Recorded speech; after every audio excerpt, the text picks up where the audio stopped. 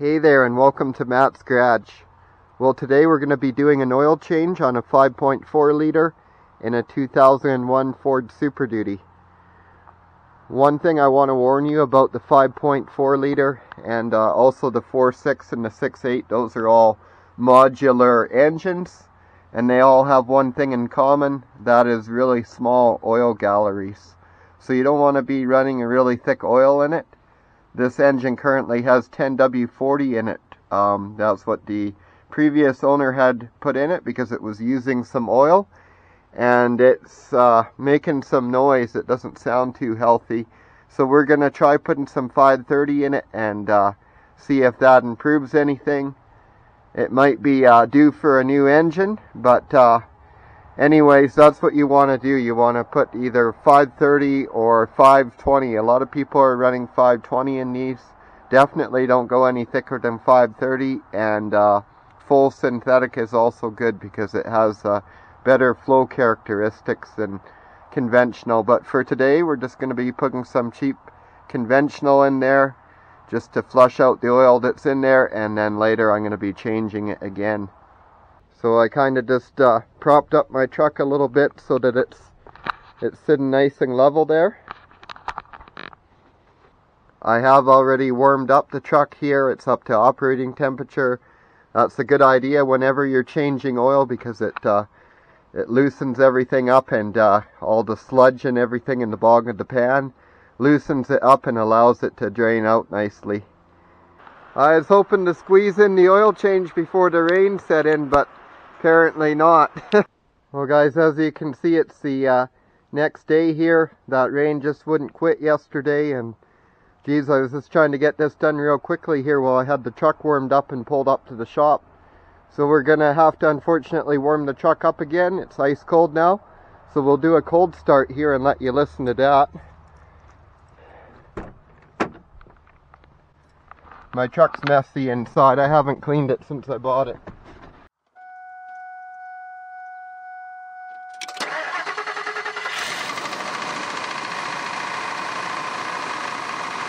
There you go. She always starts right up for me.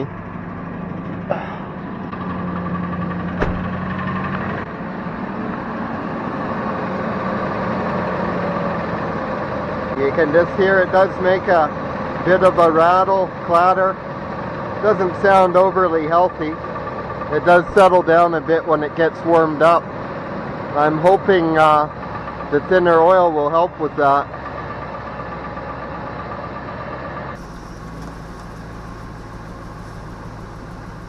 Okay, you can see the temperature starting to come up there. That's probably good enough. So we're going to shut it down now. And we're just going to wait a few minutes for the oil to drain back down to the base. And we can pull the drain plug in the meantime and let it start draining. But just make sure you give it a minute for all that oil to return to the base after you ran it.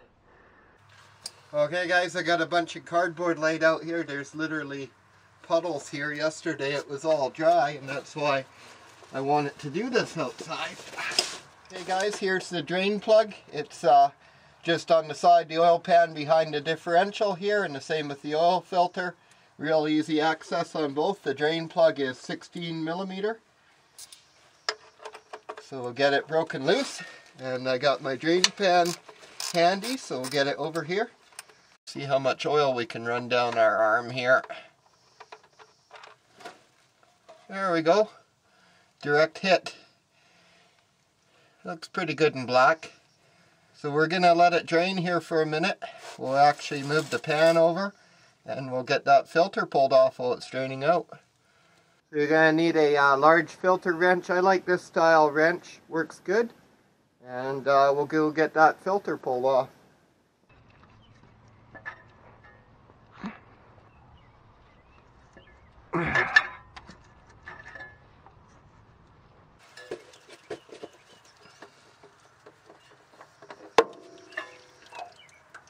I do not like Fram filters. Very glad to get that off my truck. And I replace that with a good quality wicks. So you do want to let this keep dripping until it all pretty well stops. That's where your sludge is, right on the bottom of the pan there, that last little bit. So it's really important to get it all completely drained out. Okay, we're going to give that a bit of a, just a bit of a wipe here. So this truck takes a Wix 51372, and I really like Wix filters. They make the best filters in my opinion. You still want to check inside the filter, make sure there's no manufacturing debris in here. Sometimes when they cut the threads, there's little shavings left in there, so I always run my finger around there, and I just, you know, I check around here. And then what you want to do is go ahead and pre-lube your filter, so just fill it full of fresh oil, especially on this application where the filter actually sits this way up, so you don't have to dump it on its side and spill or anything, so you can fill her right up there. And then your engine will build oil pressure right away when you start it back up. And then you want to just run your finger around the gasket with some oil on it. Make sure that gasket's lubricated so it doesn't stick when you're putting the filter on. Just be careful as you're heading back under the vehicle that you're not dropping debris inside the oil filter.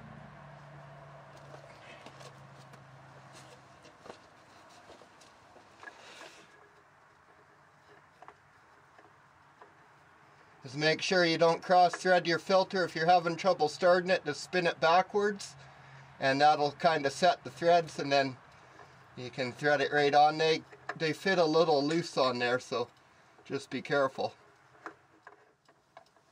There we go. And you just want to hand tighten the filter. You don't want to use the wrench to tighten it, just as tight as you can get with your hand. Well, normally it gets pretty greasy, so I take some shop towels, get around there with that, and just gives me a little more grip to get it nice and snug.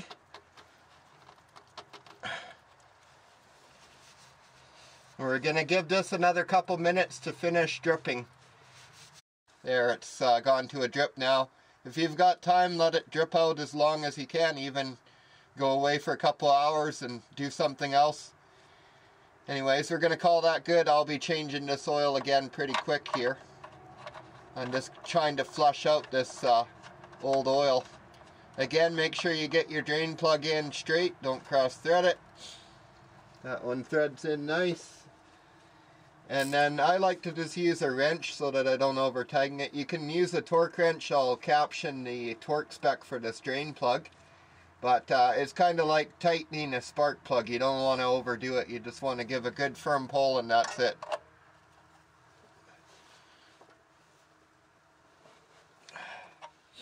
Wipe off around there. And wipe off the oil filter really good. You want to do this so that you know after you start it right away if it's got a leak of any kind. There we go. So we are done under here. We're going to go up top here and pour in 6 liters of oil and start it back up and make sure we have oil pressure and see how it sounds. Okay guys, you just want to make sure you wipe off your oil cap nicely before you take it off so you're not dropping any debris into your engine. You see there's a bunch of gunk around it, so I like to go ahead and clean that off first thing. Just make sure you're pulling it away from the intake hole there so that you're not dropping it in the engine. Make sure you're using a clean rag and put a little oil on the rag if this is like dry grit around here, and then it will stick to the rag and not fall in. Here, I'll show you what I mean here. A little bit of oil on there. And you just use that oily part. And see now all the dirt sticking to the rag instead of dropping in. So this is an old jug I had left in the shop that's got about 1 liter in it, and then I have another 5 liter jug of oil.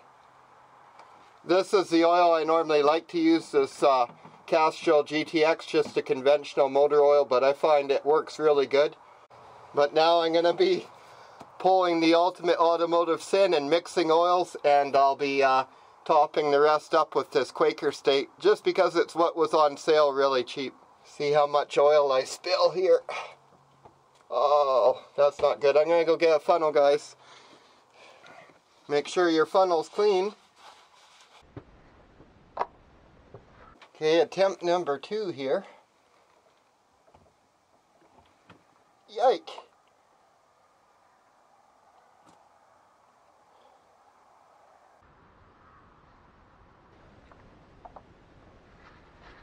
Same thing with the oil cap. Make sure you wipe it off real good. Might seem like a minor thing, but that contaminants into your engine is going to take life off your engine. There we go.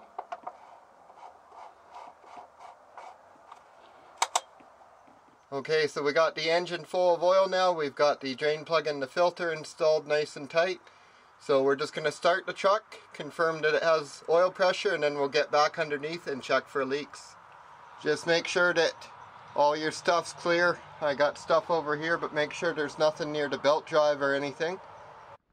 Okay, you can see my truck here just has an oil pressure gauge. It doesn't have a light or anything. If it had a light, you'd wait for the light to go out. But since it has a gauge, we'll just watch that gauge and see if it rises fairly quickly after we start it.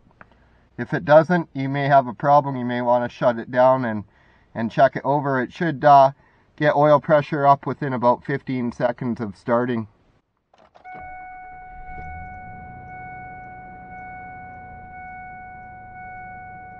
Okay, you can see it's up there, and it actually does have an oil light. I was wrong. It has an oil light as well. You can see the gauge went up around the same time the light went off. Listen to that baby purr. It legitimately does sound better, guys.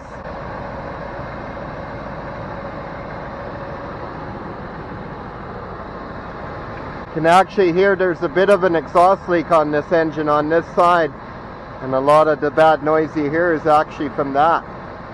Okay, so we're just going to climb back underneath with it running here and check for any leaks. And here we go. You just want to check and make sure there's no oil dripping off the filter or anything that would indicate the gasket's leaking. And everything's looking good here. Well guys, the truck legitimately sounds much better with the new oil in it.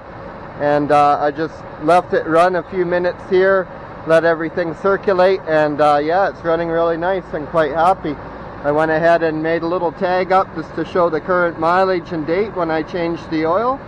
And other than that, all I gotta do is after I shut it off, I'm gonna confirm the oil level after the oil drains back down. Just give it a few minutes after you shut it off before you check the oil.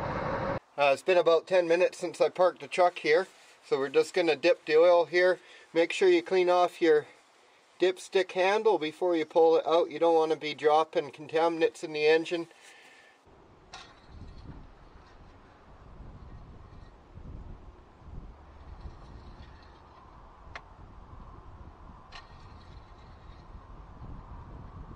Hard to see it so clean, but it looks like it's right about on the top of the crosshatch there, so I got her bang on. If you do happen to get it over full, it's not that big of a deal if it's a little over full, like half an inch or something. But if it is really over full, like a few inches or something, what can happen is the oil will start to wrap around the crankshaft, and it will cause your oil to foam, and then your engine will lack lubrication, and it can also cause pressure in the base and blow out oil seals and bad stuff like that. So don't overdo it, you know. If you happen to make a mistake and have it a little overfull, that's fine, but don't go thinking, oh, it uses quite a bit of oil, so we'll just fill it a few inches above. It doesn't work like that. You gotta, you know, check your oil regularly and just top it up when it needs it. While you're under your hood changing your oil, it's a great time to check for other problems. Like, see right here, you can see my brake fluid's down on the minimum. I'm going to be flushing this soon anyways, but you'd want to check things like that and top them up if needed. And just check for leaks and loose wires and worn through hoses and stuff. You know, things vibrate and stuff, so just kind of look around and see if anything has abnormal wear on it. Sometimes wires and hoses rub on stuff and wear, and that's the time when I check for all that sort of thing. When I'm under here changing the oil, I'm not just changing the oil, I'm kind of looking at everything. So there you go, guys. That's all there is to changing the oil in your 5.4 powered Ford Super Duty. I hope you found the video helpful. Don't forget to like and subscribe, and have yourself a great day.